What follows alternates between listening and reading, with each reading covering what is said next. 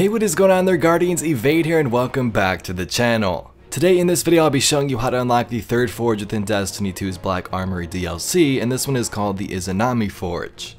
So this forge itself is the second one here on Nessus, and you can see its recommended power is around 610.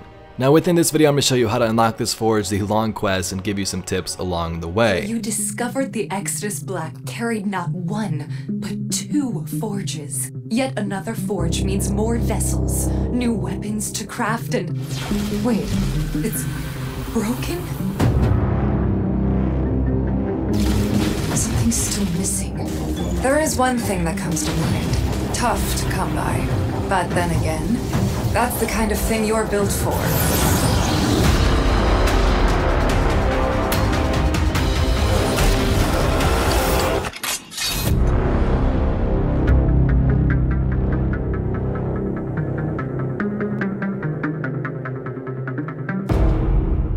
So the first thing you're going to need to do is get a Vex transponder. Now this is the same as the Gofanian Forge. Instead of killing Fallen this time, you're going to go ahead and kill some Vex anywhere in the system.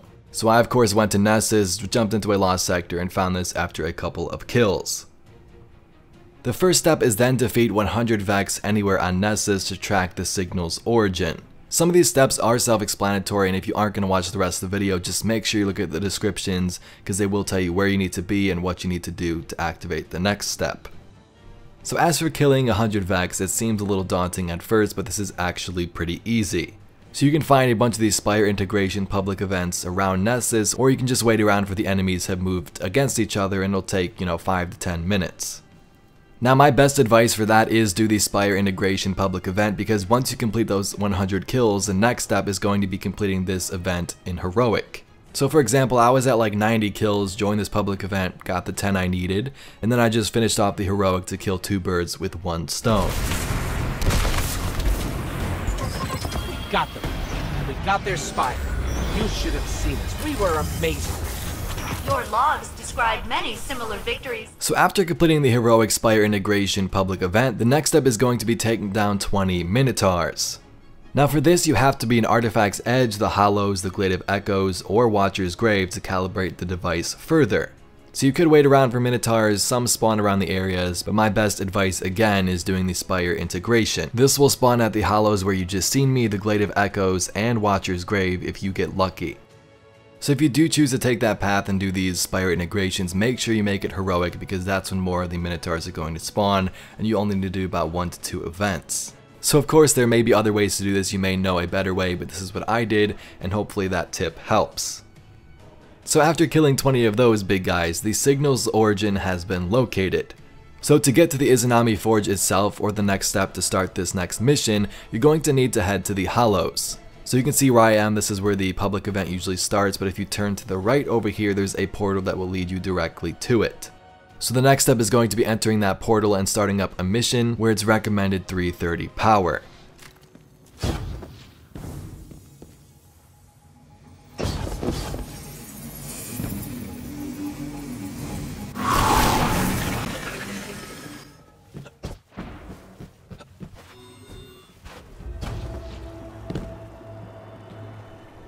So as you heard towards the beginning of this video, this forge is basically locked down. You need to reignite it before you can get in and start, crafting some new weapons, and that's what you're going to do here in this first mission. So the mission itself isn't really hard. You activate some confluxes, kill enemies, and then you move on to the next step, which is returning to 801. So you discovered the Exodus Black carried not one, but two forges. Yet another forge means more vessels, new weapons to craft, and... Wait. That isn't a vessel. That's the forge's igniter. How did you... And it's... broken? The forge is useless until the igniter is repaired and reattached. Until then, consider my enthusiasm curbed.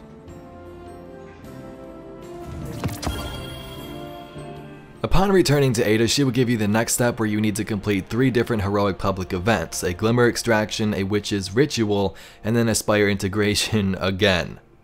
So you can knock out Glimmer Extraction and Spire both on Nessus, but to get the Witch's Ritual one done, god that's a mouthful, you're going to need to head to either Mars or the rig on Titan. Another day, another night. Another demoralizing defeat for the Hive. I've lost count of your victories, but I know there will be many more. So after completing the 3 heroic public events, we're going to refurbish the Izanami Igniter. So first you're going to need precision multi-kills on the Fallen. So for this one I headed to the Trossland and did the Lost Sector over on the right side.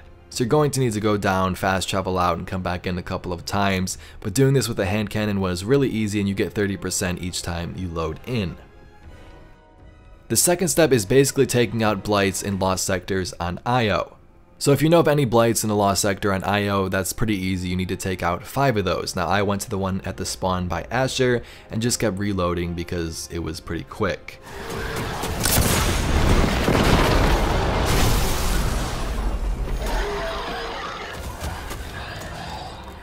And the third step for this quest step is going to be getting Radiolarian Vapor from an investigation on Nessus, so this of course is another mission. With all of that complete, your next step is going to be completing the Volunder Forge in the European Dead Zone. At this point it's been a couple of weeks and this is super easy, so just run through it really quick, and then you're ready to return to Ada 1 with the Igniter. Something's still missing. There is one thing that comes to mind. Tough to come by. But then again, that's the kind of thing you're built for. Alright, so we brought the Igniter back to Ada, but she's like, alright, you still gotta do a little bit more to repair this thing, so we're going to do a more powerful version of the Insight Terminus strike on Nessus. So the strike itself is the same. The boss at the end has a little more health due to the power level, but just complete the mission and you'll get a Cabal component from the final boss, Kargan. So at this point the Igniter is fully repaired and we just gotta use it to reignite the Izanami Forge over on Nessus. So head to the Forge itself, start up the last mission where you just take down a really easy to kill Hydra, but upon completing that you finally unlock the Izanami Forge and you can now begin crafting the bow and also the scout rifle.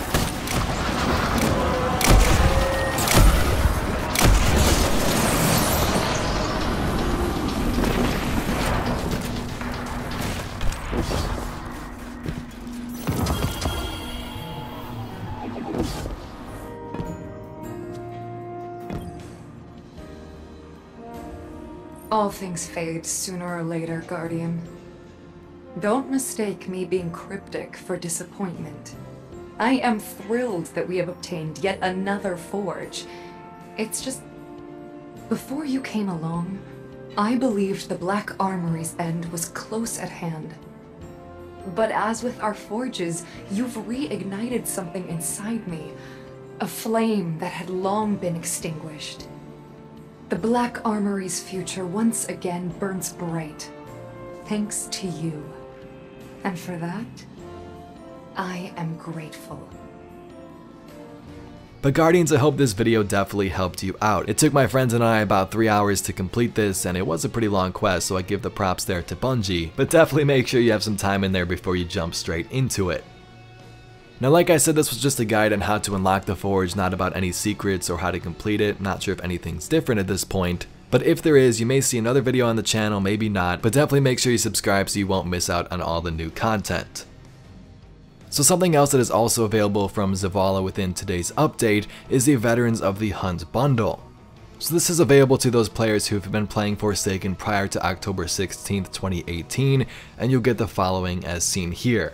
We got a unique emblem and shader, 2 new exotic emotes, and a consumables bundle. So this is available from Zavala right now. If you do go over to him and you don't happen to see it, just restart your game because I had the same issue and it popped up for me right after.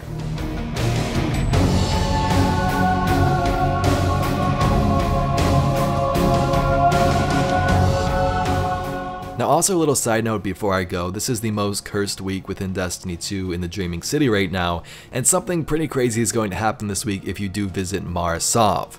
I'm already working on a script for this video right now and I'm sure it's going to come out probably tomorrow, but if you don't like spoilers, I definitely recommend you go do the blind well and get your offering to the Oracle. Anyway Guardians, thank you so much for watching this video. If you enjoyed, please be sure to give it a thumbs up and subscribe for some more awesome Destiny 2 news and entertainment. My name's Evade and I'll catch you Guardians in the next one.